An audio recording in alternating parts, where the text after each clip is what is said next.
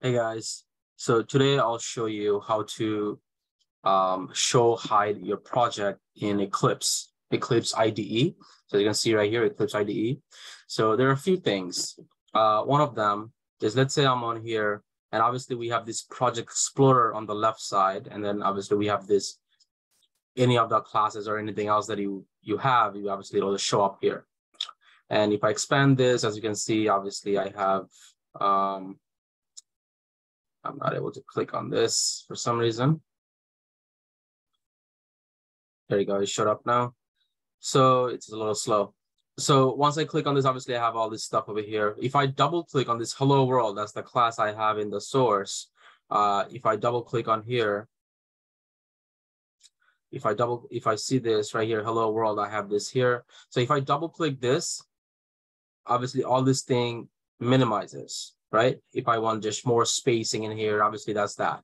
If I was to double click here, then again, this thing shows up. But Project Explorer always exists here. But what if, let's say I click on this X, it says closed. Let's say I click on this X. Now, how do I get this back? If I double click or if I do this, obviously it doesn't show, right? It just gives me this outline, but it doesn't do anything. It doesn't give me anything. So in that case, what will happen? Let's say you go to this, and we have all these different things: file, edit, source, refactor, navigate, search, project, run, and window, and help. So if you go to window, and then obviously we have all these different options that are here, right? We have all these different options that are here.